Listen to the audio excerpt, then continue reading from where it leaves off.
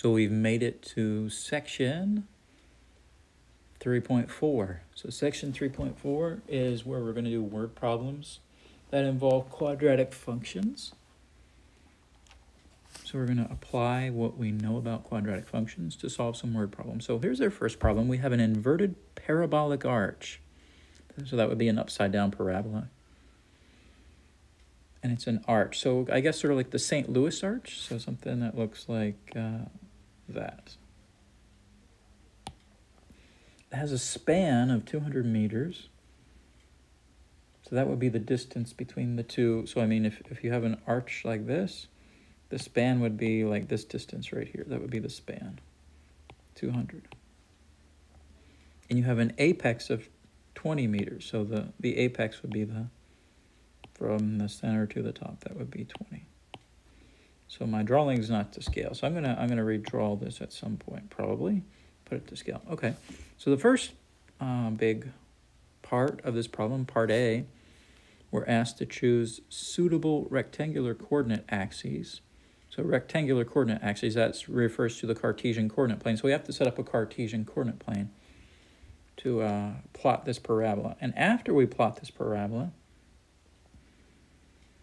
we're going to come up with the equation of this associated parabola. So, okay, so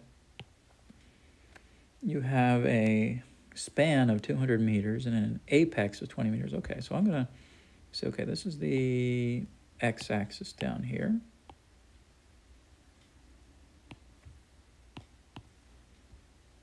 And this will be the y-axis right here. And we know it has a span of 200 meters. So what I'm going to do, I'm going to say you have 0 in the center. And here on this side, I'm going to go up to 100. And on the left side, I'm going to go to minus 100. And the parabolic arch is going to start here at negative 100 and end here at positive 100.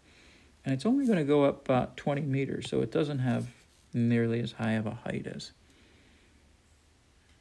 the others. So the sides. So here I'm going to say this is 20 right here. So things are not really to scale. Now, this is some kind of architectural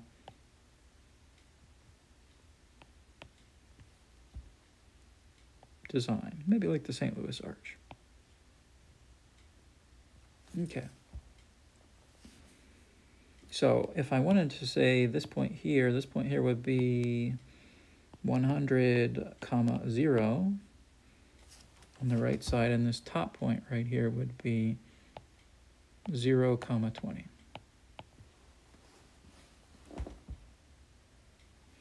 Now, what am I asked to do? I'm asked to find the equation of this parabola. Well, we know how to find the equation of a parabola if you have a vertex. So we have a vertex right here. Right, that's the vertex, and over here we have a point. So from the vertex, we have that h is 0 and k is 20. And for the point, we'll have that x is 100 and y is 0. So I'm going to use the vertex form.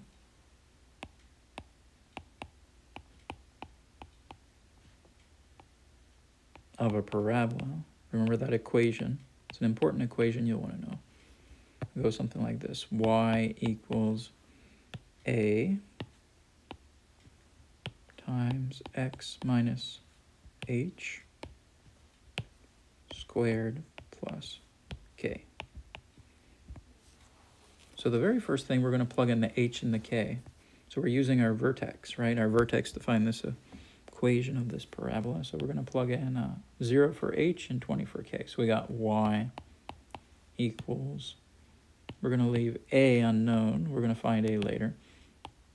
X minus 0 squared plus 20. So when you simplify that, you subtract x minus 0. Here we're going to have the a out front. So So x minus 0 is just x. So we're going to have x squared and then plus 20. Okay, so this is the form of our equation. Now the next thing we have to do, we have to find the a. So maybe you remember how to find the a.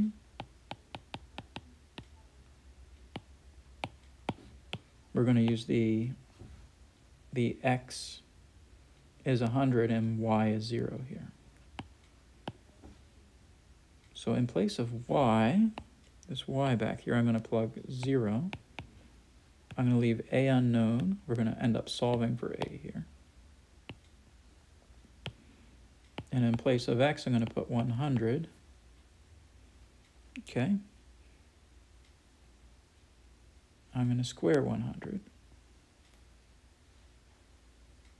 And then I'm going to have plus 20.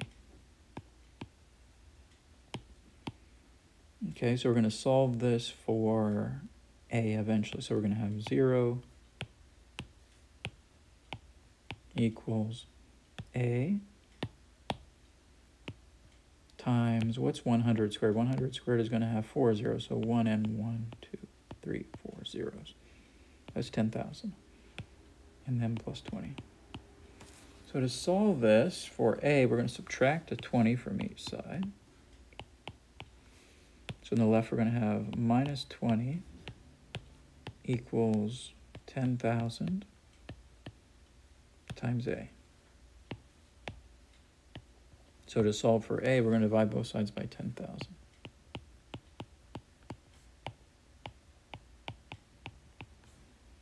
That's going to give me a. These cancel, right? We get a equals, if I take negative 20 divided by 10,000, that's going to be minus 1 over 500. Reduces. That fraction reduces. Divide 20 out of the top, you get negative 1. Divide 20 out of the bottom, you get 500. So I'm going to plug that back in here, and it's going to give me my final equation. Y equals minus 1 over 500 x squared plus 20. Now we expected the a to be negative. Why did we expect the a to be negative? Notice this is a negative number. Why? Because the parabola is upside down. Remember, when you have an upside down parabola, your a out front is going to be negative. And that was expected. So that's the equation of that parabola. Okay. So let's ask some follow-up questions. Let's do a part B. Determine the height of the arch, this parabolic arch, at the point that is 50 meters from the center.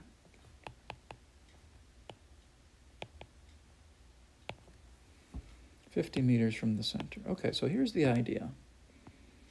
So where's 50 meters from the center? So the center is here at 0, right? So we're going to walk away from the center 50 meters. That would be halfway here, between 0 and 100, halfway. And we're going to throw up a vertical line, and we're going to say, okay, how tall is that? How tall is that? So what we're going to do, we're going to say the x value is 50, and we'll find the y value by plugging into the equation. So we're going to say, so at x equal 50 meters, y is going to be equal to, let's plug it in, negative 1 over 500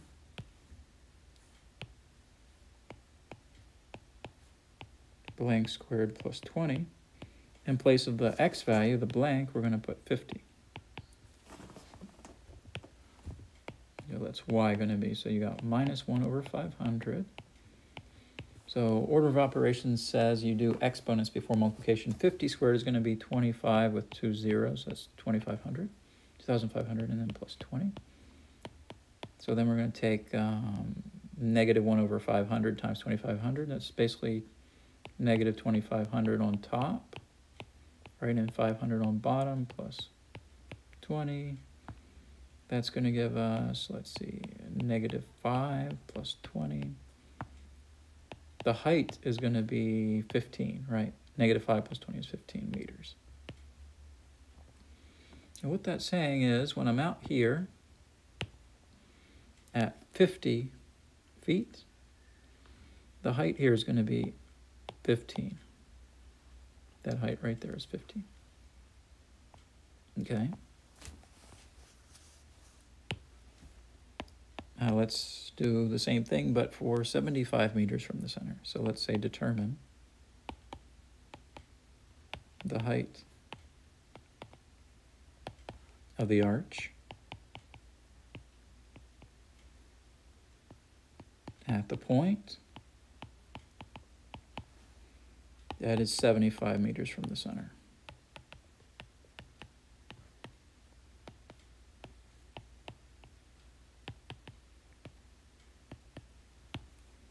I'm going to do the same thing. I'm going to plug into my my equation for my parabola, 75 for x. So at x equals 75 meters, what is the height? Y. We're going to take 1,500, sorry, negative 1 over 500 times blank squared plus 20.